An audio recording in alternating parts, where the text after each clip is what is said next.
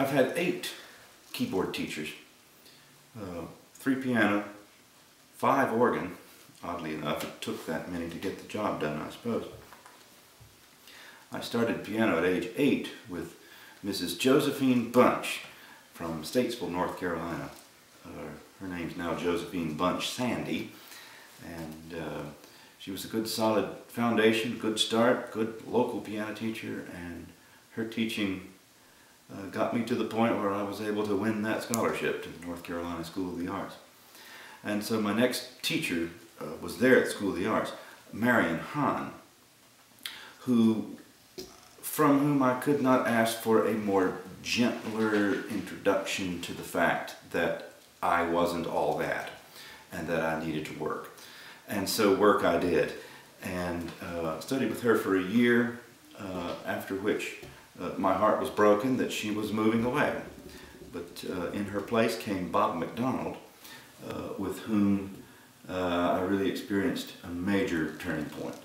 While my fingers had gotten some good training up to that point, Bob went after my ears and woke them up to music and to everything that you can accomplish with a decent technique. So he really incorporated that new element of actually listening to your music rather than just making sure that all the notes were right. And so even all these years later, I look back, as a high school student, I look back on those years and I just am amazed that someone like Bob would take the time to work with students like me when he could have been performing anywhere he liked, anytime. And actually he is now performing anywhere he likes, anytime, and he deserves it. He was a fantastic teacher and a great player. I studied organ at the School of the Arts 1 semester with John Mueller. Those were my first organ lessons, and we didn't get a whole lot done in 1 semester, but that was my start. From there I went to college at Appalachian State, where I had 2 more piano teachers and 1 organ teacher.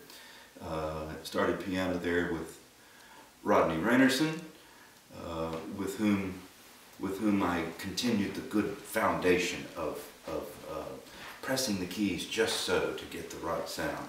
And he had a very elegant technique. Still does. He's still teaching there. And then I switched in my junior year to studying with Kindt.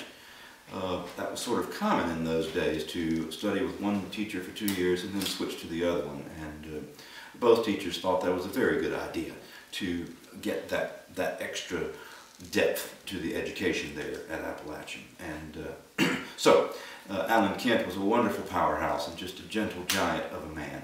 He has died in the past year, and he's the first of all my teachers to die, and it's really kind of sad when you look back and you think about all that you've accomplished due to the generosity of your teachers. And fortunately, I'm old enough to know to go back to my teachers and to thank them for everything. And so I was able to visit with him before he died.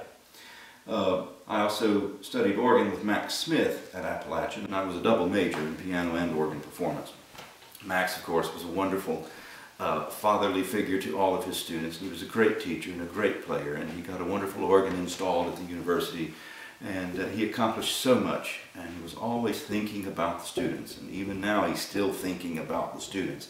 He's now in his early 80s, and much of his estate is going to be sent to the music library at school, and so he's always thinking about enriching students' lives however he can.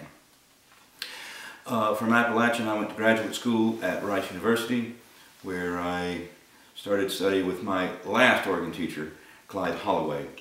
I would say that Clyde Holloway and Bob McDonald are the 2 most intense musicians I've ever known.